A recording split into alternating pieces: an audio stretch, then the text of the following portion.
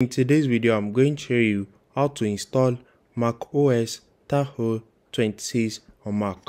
So if you want to get the new macOS Tahoe 26 on your Mac, let me show you.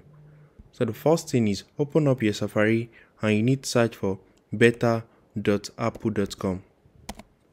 So just search for beta.apple.com, and once you search for it, you're going to say sign up. So now scroll down right here and click on sign up. Once you click on sign up, you need to sign in with your Apple ID account. So just log in your Apple ID account, and right here make sure macOS is selected. So once macOS is selected, scroll down and you're going to see Enroll Your Mac. So click on Enroll Your Mac. So now once you have enrolled your Mac, scroll down. So keep scrolling down and you're going to see Open Software Update. And now let's allow this.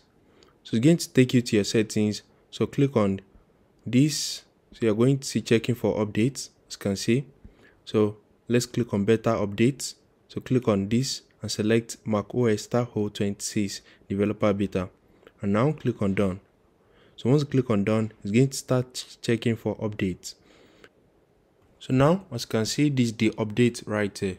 So you can now click on Upgrade now and it's going to start downloading. So thanks for watching.